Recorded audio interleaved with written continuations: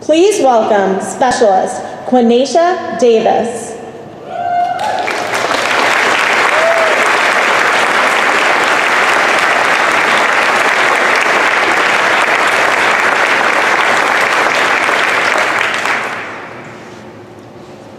Good evening, ladies and gentlemen. I'm Specialist 4 Quinacia Davis, currently working at the Combined Space Operations Center as an electromagnetic interference duty operator. It is my distinct pleasure to introduce the 49th and current Vice President of the United States, Kamala Harris.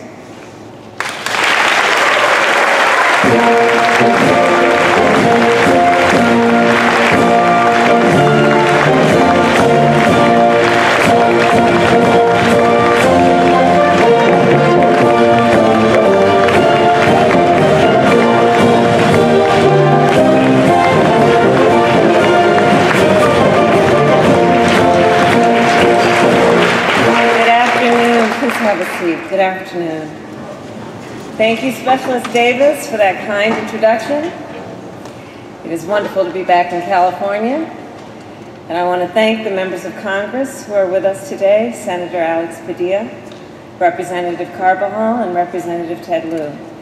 And thank you to Deputy Secretary of Defense Hicks and the many local elected officials who are with us this afternoon.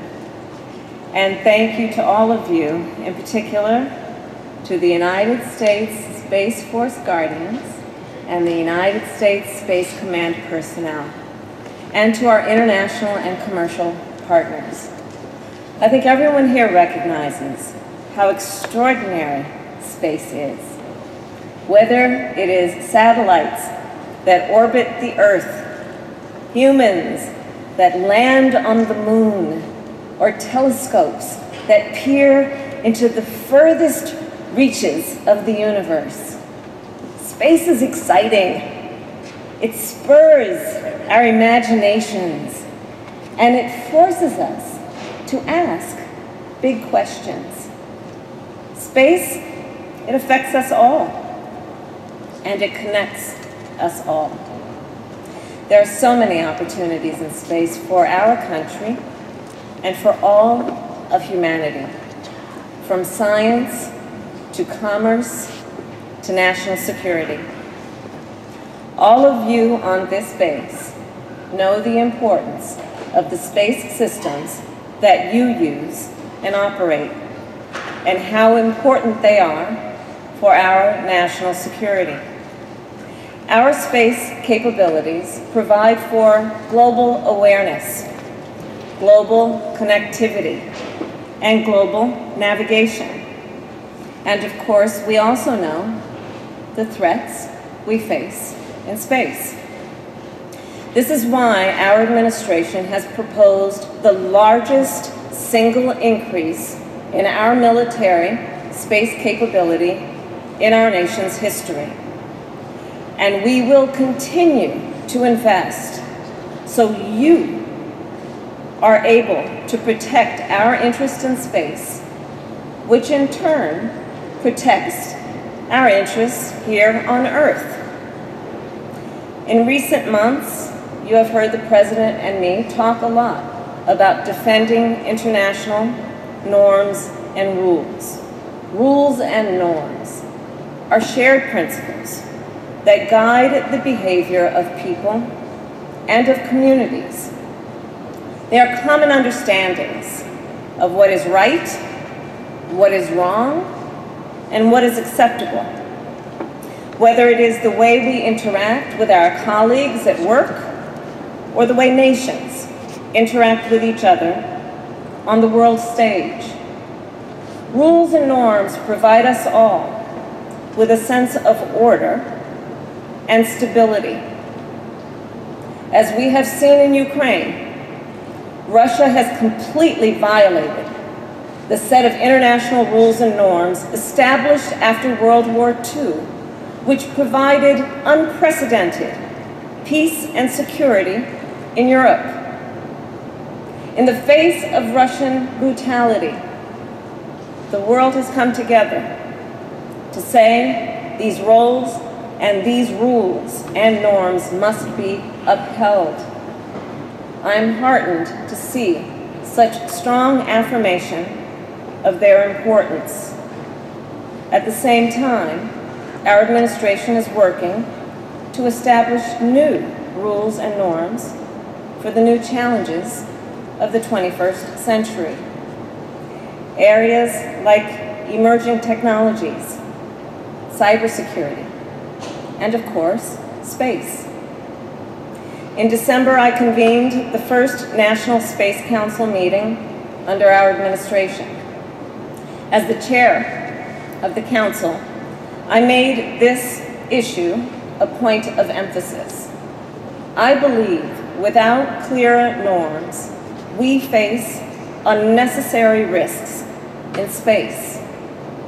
The United States will continue to be a leader in order to establish, to advance, and demonstrate norms for the responsible and peaceful use of outer space.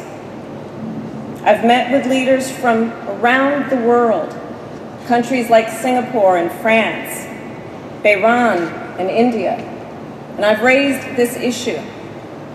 It is clear there is strong interest among our international partners to develop these norms. We must write the new rules of the road, and we will lead by example. Today, we are taking a major step forward in this effort, a step that specifically addresses the problem of destructive missile tests in space, like the one Russia took in November. That, of course, is when Russia launched a missile to destroy a satellite in space. It is called a destructive direct ascent anti-satellite missile test. In 2007, China conducted a similar test. These tests are part of their efforts to develop anti-satellite weapons systems. These weapons are intended to deny the United States our ability to use our space capabilities by destroying our satellites, satellites which are critical to our national security. These tests, to be sure, are reckless and they are irresponsible. These tests also put in danger so much of what we do in space.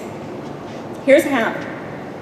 When China and Russia destroyed their respective satellites, it generated thousands of pieces of debris. Debris that will now orbit our Earth for years, if not decades. I just received a briefing from the 18th Space Defense Squadron, and their work is incredibly impressive. So far, the 18th has identified more than 1,600 pieces of debris from the Russian test. There are over 2,800 pieces of debris still in space from China's test 15 years ago. Like air traffic controllers for space, the 18th tracks debris and satellites to prevent collisions. This debris presents a risk to the safety of our astronauts, our satellites, and our growing commercial presence. A piece of space debris the size of a basketball, which travels at thousands of miles per hour, would destroy a satellite. Even a piece of debris as small as a grain of sand could cause serious damage. We have consistently condemned these tests and called them reckless, but that is not enough. Today we are going further. I am pleased to announce that as of today, the United States commits not to conduct destructive, direct ascent, anti-satellite missile testing.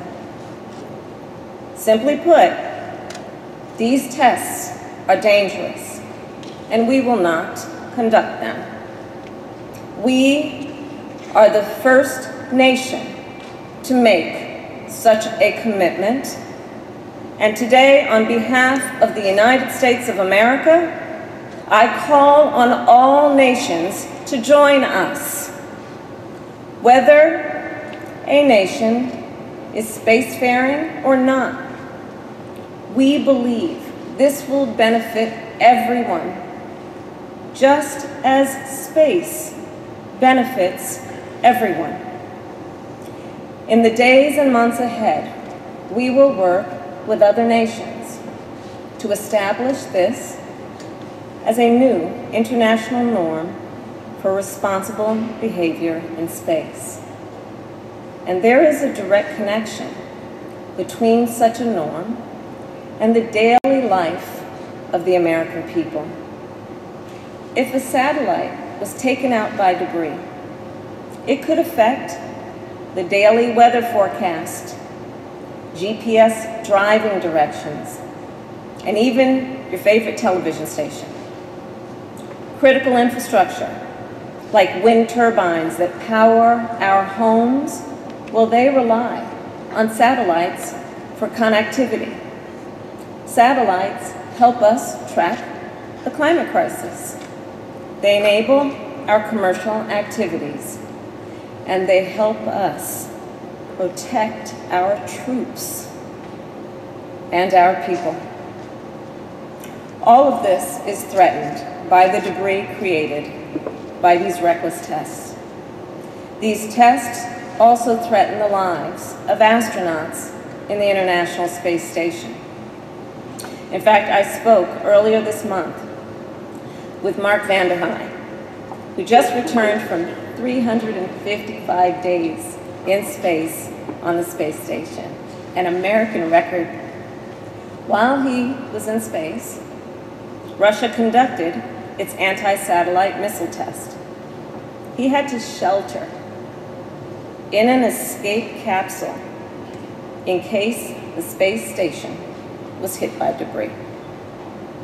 Russia's action was a threat, not just to his life, but also to those of Russian cosmonauts. Our commitment today is just one step. Our administration has already begun to establish a broader and comprehensive set of norms. One example is the Artemis Accords, a set of principles that will guide civil use of space. They are designed to create a safe and transparent environment for space exploration, science, and commercial activities. Since our administration took office, we have doubled to 18 the number of nations to sign on. As we move forward, we will remain focused on writing new rules of the road to ensure all space activities are conducted in a responsible, peaceful, and sustainable manner. The United States is committed to lead the way and to lead by example. The leadership of the United States in space will continue to be a source of strength for us, both at home and abroad. And our administration, with the help of all of you here on this base, we're going to ensure future generations will benefit from space just as we have today. So thank you all again for all that you do on behalf of our country. God bless you, and God bless America. Thank you.